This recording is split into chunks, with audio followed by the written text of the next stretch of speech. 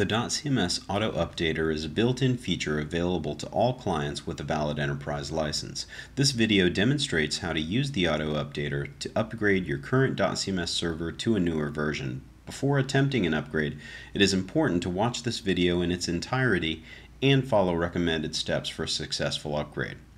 When you log into DotcmS, you will be alerted to the availability of updates to your current version.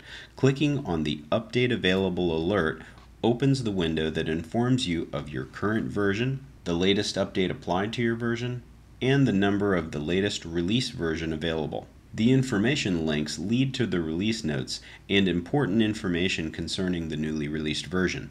Make sure to read the change logs thoroughly before attempting an upgrade. There's also a link to this video so you can revisit the auto update process.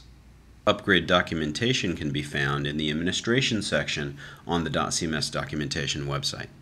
Here you will find small differences in the steps needed based on your environment platform, how the auto updater works, and a list of command parameters that can be passed when running the auto updater.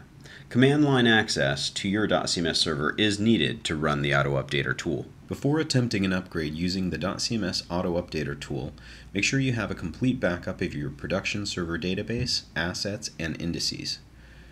Use backups to launch an upgrade testing server, shut down that upgrade testing server, run the Auto Updater tool on the test server. After the upgrade, test all websites beginning with any custom code or plugins that might have been affected by upgrade code changes. After validation testing, repeat the process to get the latest data from production and then switch the DNS to the new server. Okay, so now I'm going to show you how to use the Auto Updater tool to update this 2.3.2 version that I have running locally to the 2.5 version, which you can see is available here as a new update. So what I'd like to show you first is where actually this server actually lives. This is where this server is stored. These are the files for this server they're running right now. Here are my assets. And here you can see in the same main directory there is the auto updater. And you can see the auto updater.bat here is to run on Windows, and for like Linux environment, Unix, you can run the auto updater.sh. Running either of these will actually update first the auto updater itself and get the latest auto updater. Then it will actually update your DotcmS instance, looking at the version that you're on and looking at what update is available. Of course, this is also a DotcmS Enterprise feature, so it will also check the license on your instance. It will first download the available update to this auto updater folder, and then it will use that downloaded file to update your DotcmS instance. So let's go ahead and run the auto updater tool now. Okay, so here you can see I am in the directory of my DotcmS at 2.3 instance, and you can see there's an auto updater folder and the .server folder here. So I'm going to dive right into the auto updater folder. And before I run the command, I'm going to shut down my DotcmS instance, which you can see running here. So I'm going to shut it down. So here I'm running the shutdown command.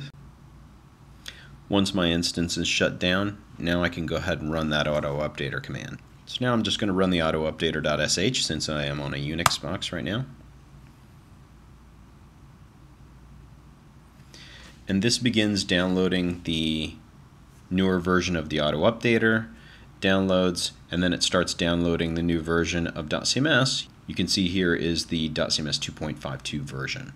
So then we'll just wait for that to download, and then it will ask us if we want to update to the new version. After the download of the upgrade file, it will ask you if you wish to proceed and remind you that you will need to shut down your DotcmS instance to run the auto updater.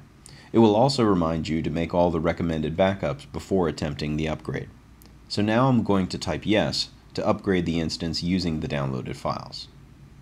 We can see now that our DotcmS instance has been successfully upgraded to the DotcmS 2.5.2 version.